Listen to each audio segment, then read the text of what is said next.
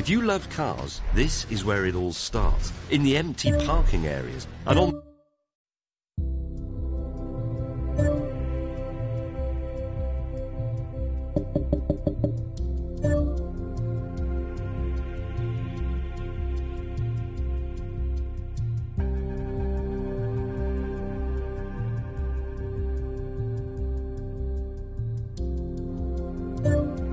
Seu segundo evento acontece na chuva em Brands Hatch. Correr em uma pista molhada leva a vários desafios. Os pneus perdem mais facilmente a aderência nas curvas, a distância de frenagem é maior e as poças se acumulam, aumentando o risco de hidroplanagem.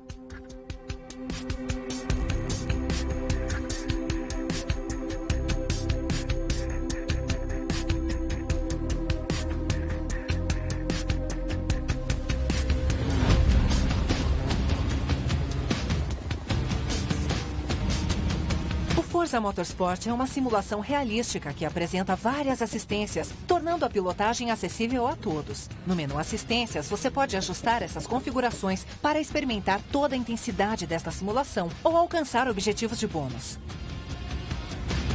Você pode modificar qualquer configuração das assistências para ajustar sua experiência de pilotagem do modo que quiser ou para cumprir objetivos de bônus. Remover uma assistência de pilotagem exigirá um maior controle do carro, mas também aumentará sua pontuação na corrida.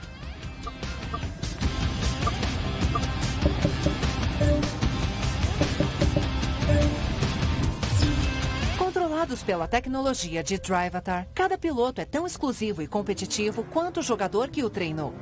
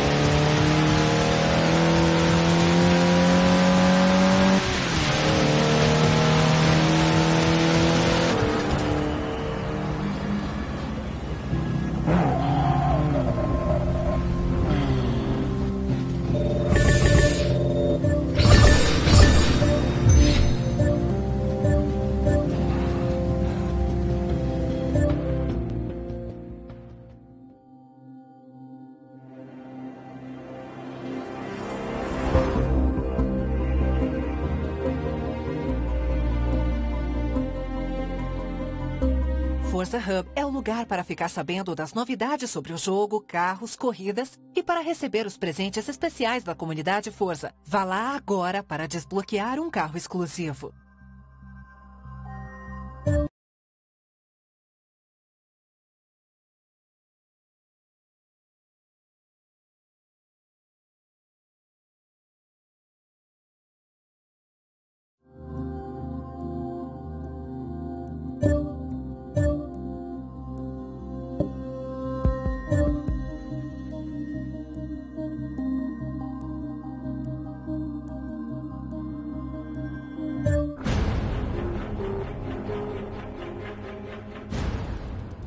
The modern GT. To see one on the road is a rare treat. To drive one is a thrill never forgotten. These are the cars that inherit all the proven racing technology of their more exotic track-bound cousins, wrapping it in excellent finish work, rich materials, and an exterior designed to turn heads on the road. But when the stadium lights turn on and the signal lights turn green, it's staggering acceleration, rail-tight cornering, and blistering lap times that do the talking.